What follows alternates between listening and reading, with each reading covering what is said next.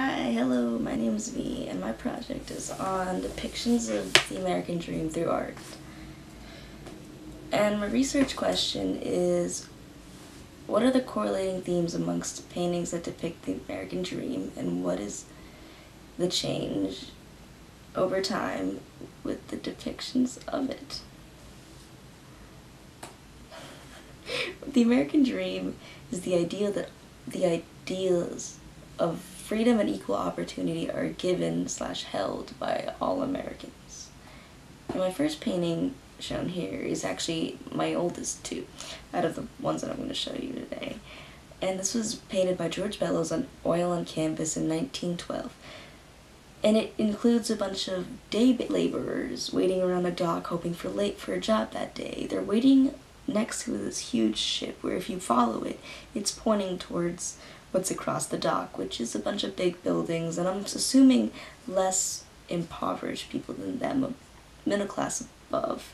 And I feel like they're looking that way or facing that way, which means that it's like a metaphorical yearning for something, a better life for themselves or maybe their family.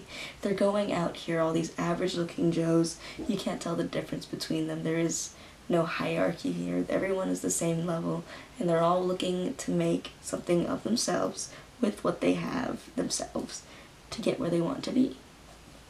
Now, if you look at the second one, it's called Aspirations by Charles Douglas.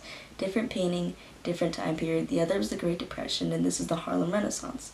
And it's the same sort of topic. You see the poverty, chains, bound, slaves, African Americans are slaves, bound up, and they have no freedoms. And you see them moving a step above, perhaps working class citizens now. They're looking at the emerald, they're gazing and they're facing towards the Emerald City looking building, I think it's a factory, and they're yearning to make something better for their family and their community, to move themselves up a social hierarchy one step, not making a life for themselves up what they've already had. Is that not the same as the other painting in here? Different time, different artists, different social backgrounds. Same concept. Average looking people, you can't tell the difference between them. They all seem to be of equal social status, all looking off into the distance, yearning for what they want to reach. I feel that it's a common theme of the American dream depictions. Now here you have Norman Rockwell. He's a very famous illustrator for the Times and the Post. He did a lot of pieces through the 1910s, 20s, and 30s, 40s, and 50s. I think 60s too. And here he illustrates the four freedoms. He basically takes what you would want to see as what the media wanted to portray, the average American looking as a happy American, a proud American. It became what the American dream would look like to most people in the 40s and the 50s. And here you would have a man an average Joe, standing up to speak towards his community, to better their community, to better their people, to have better opportunities. And here you have what many working class families would hope to see, hope to dream for, to have. You know, sitting down at Thanksgiving at a full table with the family and a lot of food. It's a luxury. It's what they dream for. And then here's the freedom of religion, and it's showing that we're now a diverse country and that everybody is equal and we're all open to the equal opportunities. These are what people would start to hope and dream and like to see themselves grow into. This is what they want. This is the American dream. And you can already see that throughout time things have already shifted from day laborers working to better themselves or their family, to the African Americans looking to make their lives better, their families' lives better, and their communities' lives better. And now we have another thing, nationalism. We have people who were looking to work for themselves, for their family, to their community, and now on a nationalistic level.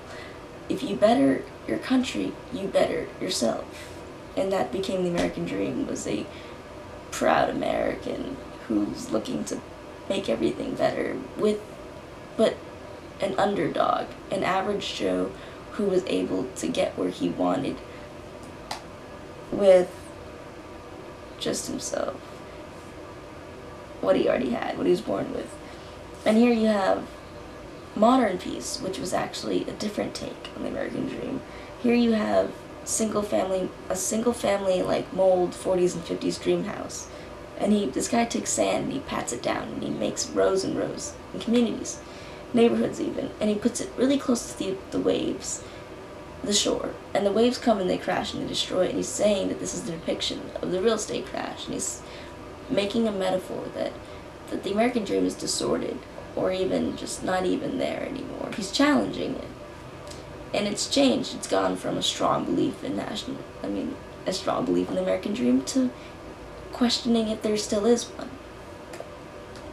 And so if you can conclude it, you can see that all of these dreams, all these paintings and pictures, they all had average Joes and average looking people they all looked equal, and they all looked like they were working super hard, and they were working to better themselves in their community, working to make their lives better with what they were given. And as you moved through time, it looked as though they were moving from less of themselves and their family to more of a nationalistic view, to even questioning if there is still an American dream. And that's all. Thank you.